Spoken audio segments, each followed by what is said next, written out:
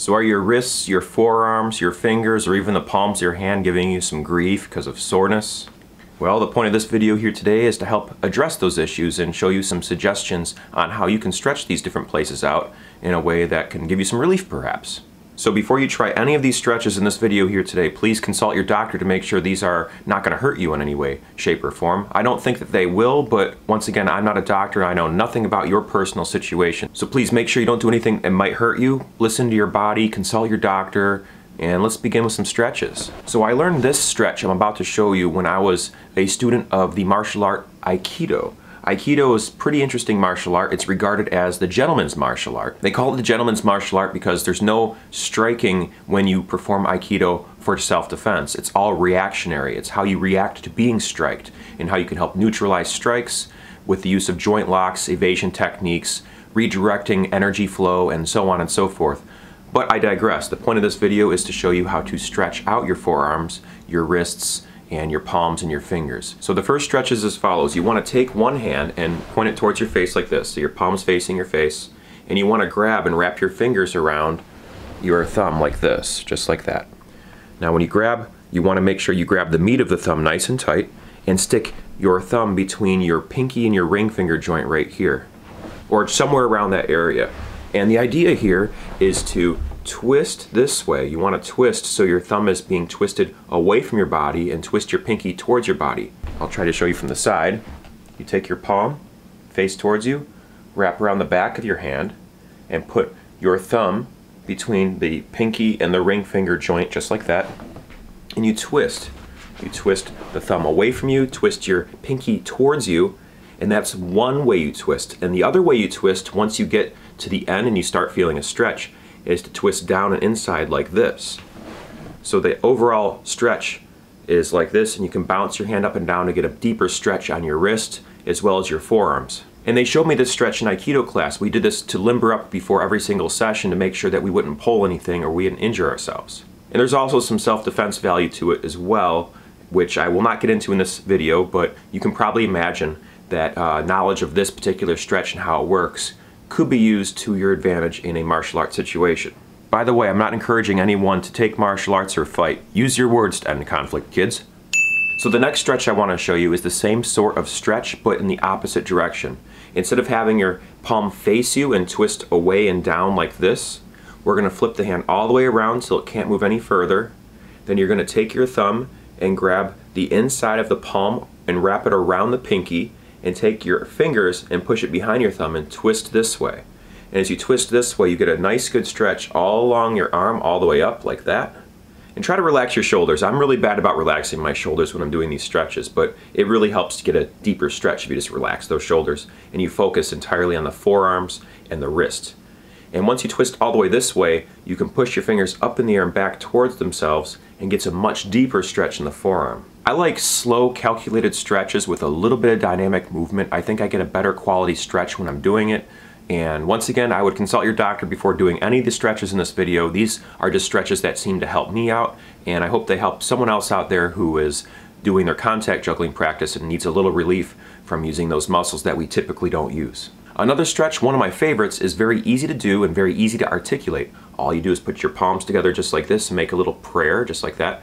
And then make sure you put enough force between the base of the palms and push down, and then lower your palms down so you get more of a stretch on the underside of your forearms on both hands, and you get a little bit of a stretch within the palms just like this. So you can make like a slight V or a W with your arms and with your fingers going up in the middle just like that. And then you'll notice if you release the bottom of your palms from touching each other, you'll put more of an emphasis on the fingers being stretched out and all of the tendons that connect all of your phalanges together. I like to float between them. I like to move it around a little bit and explore that range of motion. You know, after all, we're all stuck inside of these human body suits. We should probably take good care of them because we're only here for a short period of time. We might be here for a longer period of time than we expect, so we might as well take good care of them while we're in them. I mean, George Burns said that if I knew I was going to be this old, I would have taken better care of myself. He lived to be over 100 years old and smoked way too many cigars. I'm sure genetics played a huge role in that, but regardless of genetics, we are blessed with this body that we have. We should probably take best care of it we possibly can. And if we're going to be trapped inside of the bodies that we have, we might as well increase the range of motion we have, increase our lung capacity, take good care of ourselves, right?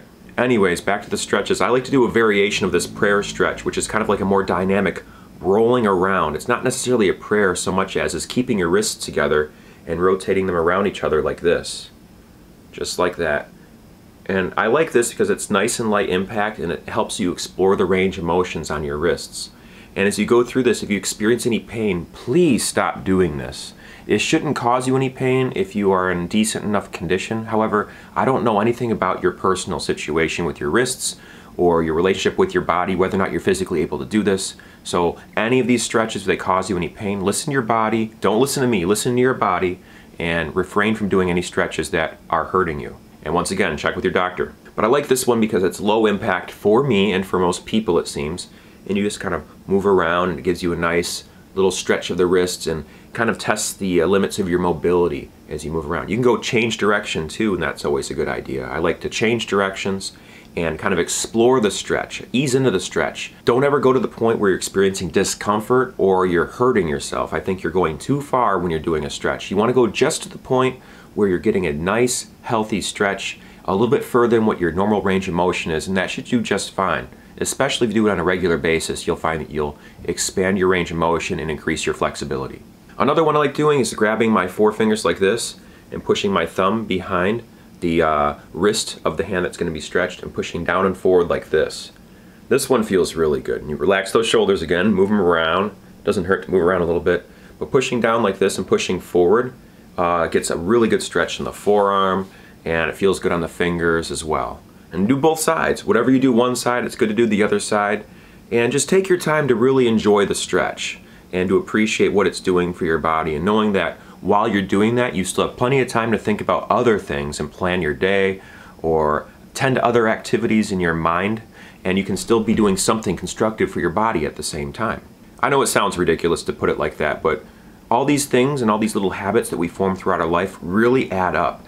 And if you take advantage of cultivating good habits earlier on in your life, you'll find that you'll thank yourself later on in life when you have the benefits from those good habits. And the same can be said about those bad habits too. If you rack up enough of those bad habits, they really kind of compound over time, and you'll feel it when you get older.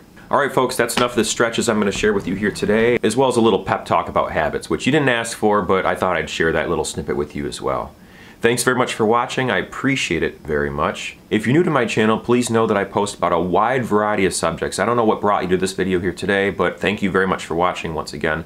I post every single day for the year of 2021, and I've done us all a favor, you a favor, myself a favor, and I've organized all of my content into different playlists here on my channel, so you can find something that may pique your interest a lot easier.